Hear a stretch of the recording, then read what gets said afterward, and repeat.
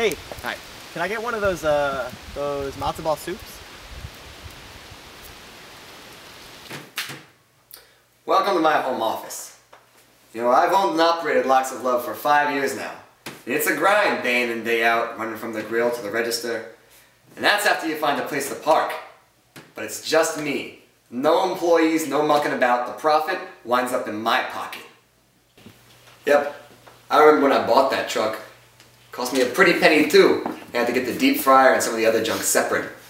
Threw up my back hosting it all in there. Was bedridden for a month.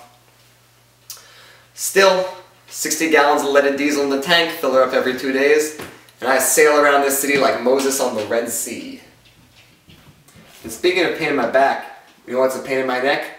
Food orders. I know, I run a food truck, occupational hazard, but 1 month the people around here can't get enough of my falafel, and the next, they won't get a single matzo ball soup for $2.99. What do I know? I just run the place. I've seen it all behind this counter. Maybe 2 years ago, Madonna had that music video where 2 centaurs ate a knish off her midsection, and boy did that rake them in. There was a line around the block, and for the kids, eating kosher made you the cat's pajamas. I'll tell you what though, a week later, a halal food truck rolled up and parked across the street, and suddenly all those college kids looking for Middle Eastern munchies went over there. I guess kids looking for a budget kebab Borg had to go get their food somewhere else, but they came back when a certain somebody found a certain bag of rats in the back of a certain truck, and that somebody certainly was not me for legal reasons.